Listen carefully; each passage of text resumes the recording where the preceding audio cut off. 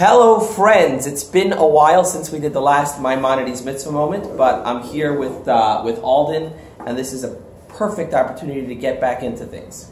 So, the mitzvahs today pertain to Truma.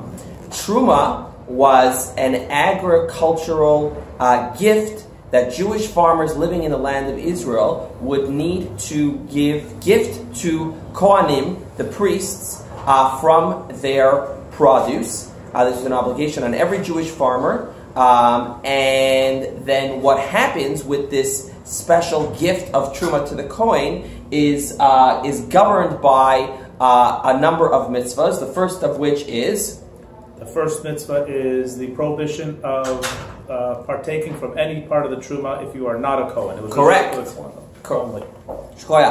So only a Kohen is allowed to consume this Truma. So if a Kohen gets a nice gift basket of Truma and then wants to share it with his non-Kohen neighbor, ain't happening. It's very, very serious transgression for a non-Kohen to partake of Truma. And then the final mitzvah of the day. The mitzvah takes it a step further and says he not only can he not share it, he cannot even share it with his servants. Correct. Oh, which is a big deal because you may not know that a Kohen is actually, what do you think? Can a Kohen serve Truma to his pet?